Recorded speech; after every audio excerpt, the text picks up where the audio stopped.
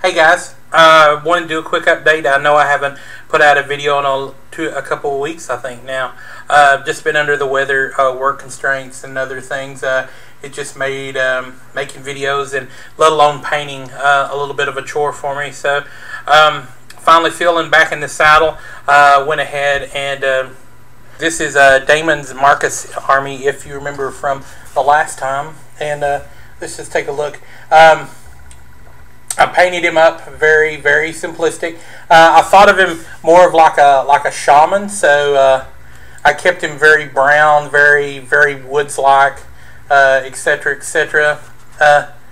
All in all, turned out really, really well. There's a thematic for most of this is going to be very shamanistic. I thought of this less and less like maybe an American Indian or, you know, Aztecian or anything. I thought of this more and more of like a, you know, like an American Indian maybe you see in Alaska or something like that. You know, I just thought of running through the forest or whatever, and all that nature up in Alaska and stuff like that really inspired me on this. So it kept everything really woodsy, grainy, and that's the reason why, if you notice on the bases, there's a lot of moss on that mixed in with a lot of grass, because of just the terrain up there. I thought that was a really cool little thing. And then on the female druid here, as you can see the paint on my finger, I sort of wanted to do like a springtime sort of melted snow into like grass. So I went ahead and did the static grass and moss combo, and then I went ahead and put some snow on there as well.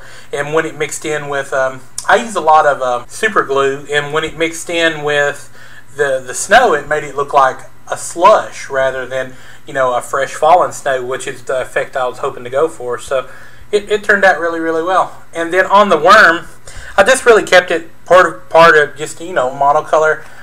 You know, I was thinking, well, you know, nature is going to keep it pretty much monotone, kind of like how most serpents and snakes and stuff are. Or, you know, they're pretty drab. They're not, unless you go like into the Amazon or whatever, they're not going to really stand out. So I wanted the model to stand out, the features of the model, because it is really a nice little detailed model.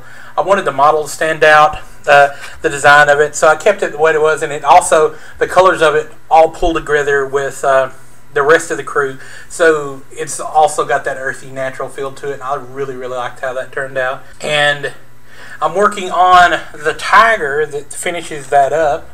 I've just got it started, so it looks really, really terrible. I've just pretty much got the orange down on it. I'm going to go ahead and start inking that, doing the stripes on that one. I've got to do some more research on tiger stripes to make sure it's going to look more realistic than crazy fantasy tiger. And then also, I was pretty lucky this week, and I was talking with some people in Ventrilo, which I've got a link in my favorites. If you're not on Ventrilo, you really should be getting on Ventrilo. There's a lot of good resources there. There's a lot of good information you can get about the hobby if you're into this miniature wargaming hobby. And anyway, there's a place called TCP Global. They're out of somewhere on the left coast, and I picked up a combo and a generator and an airbrush. So I was really fortunate to get that. It's just the moons aligned all for me, and there was a sale on it. It was the one I was wanting. I happened to have a little extra cash at the time, so I thought, oh, might as well go for it. And then at the same time, to finish draining out my checkbook, there was a lot of sale. I found these, somebody in, I think it was Iowa, that was selling a lot of the old Dorado minis. These are the French ones, so like I have no freaking idea what any of this says, but fortunately there's some kind-hearted people on the web that has put some translations up, so hopefully I'll run these through the old printer-rooney and print up some cards, maybe put them on the back of some old crappy magic cards I'll never use again or something like that, like I'll throw this on a Black Lotus. No, I'm kidding.